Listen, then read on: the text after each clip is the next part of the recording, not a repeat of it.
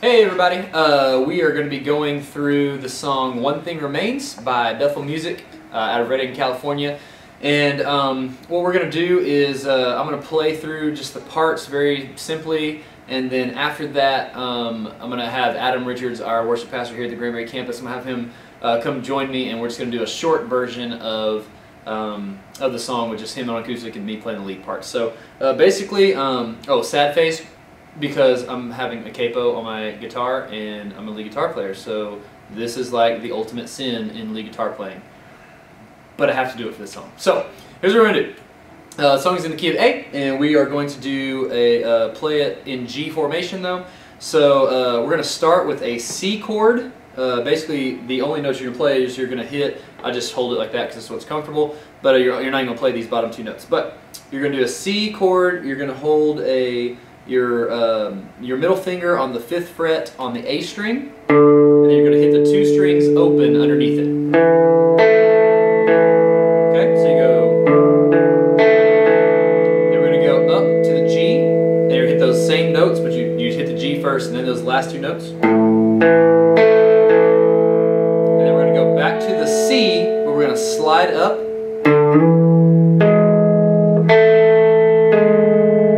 Making basically that C formation, you're just sliding up and playing those 3 notes. Okay, so here it is again, slowed down.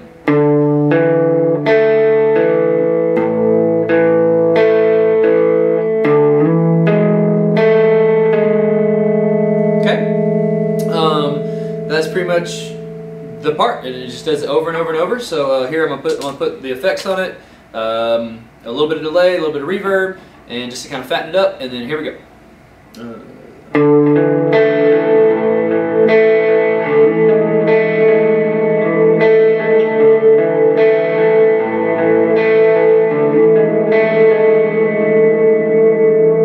Okay, depending on how many other instruments we have, it may be that thick, it may not. We may turn the reverb kind of off and just have the delay going, and it may have this sound instead.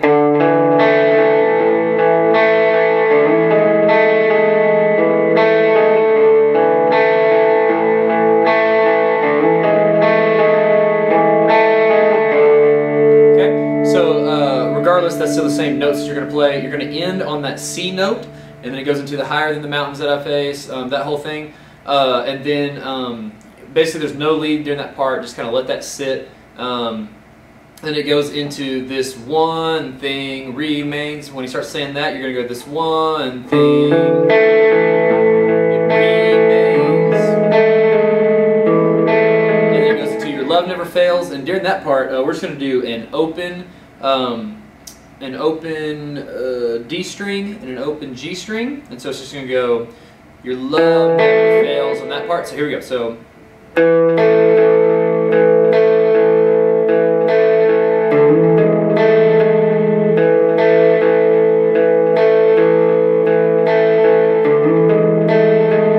okay, so we're just going to do that up until the end of that section, and then it goes back into the. So we're going to do that for each time it hits that part. So when it hits the verse, when it hits the chorus there, that's what you'll play during those parts. The only other real part is like when it gets bigger into the in death, in life, you know, that part, basically what I do is come down here to the where you would play a triad for the key of A. So basically meaning you're going to start with your middle finger on the A note on the B string. So there. So we're going to just do a little walk up here, so it's going like this.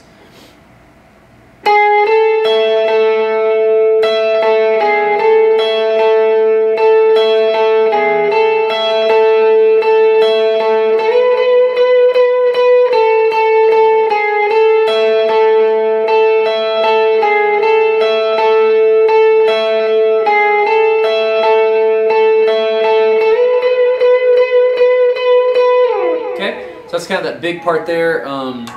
Again, I'm not really using all the effects that I would normally use, but that's the basic notes that you're going to play. Just so you know, right there, I would use delay. I would use a very light reverb, and then probably my second boost. The way I have my pedal board set up is I have an overdrive, and then I have a boost, just a real soft boost, and then a kind of a lead boost. So right there I'd use that soft boost.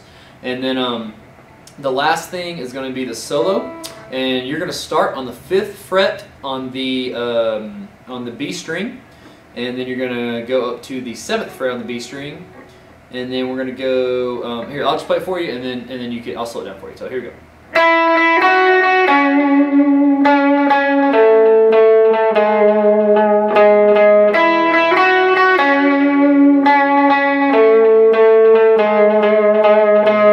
Slide up and do the octave of that.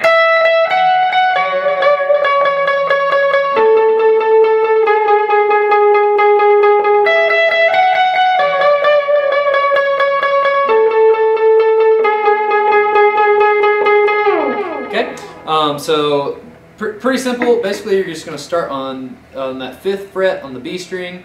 Here we go. Go up a whole step. Go up to the G string, and then go to the 6th fret. Go up to the D string to the 7th fret, and then go down a half step on the D string. So again, live with everything on, it should sound like this.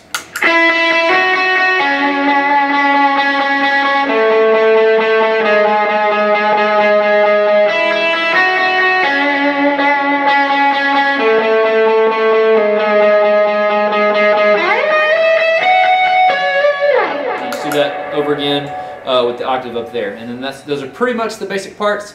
Again, if you've watched some of our other videos, you've heard me say it before, but these may not be, they're not the exact parts that they play on the original version, and we do that purposefully. We do that just to have that StoneWater sound. We use other people's songs, but to kind of keep it the StoneWater sound where it's just consistent across the board with how we play our songs. So Adam's about to join me, and then you'll be able to hear it, just kind of acoustic version with the lead guitar parts in that. So here we go.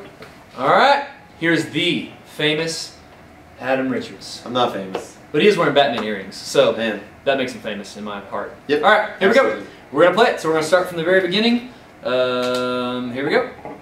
You Am I singing? You're singing. Oh, Yep. okay, here we go. Here we go. All right, 1, 2, 3, 4.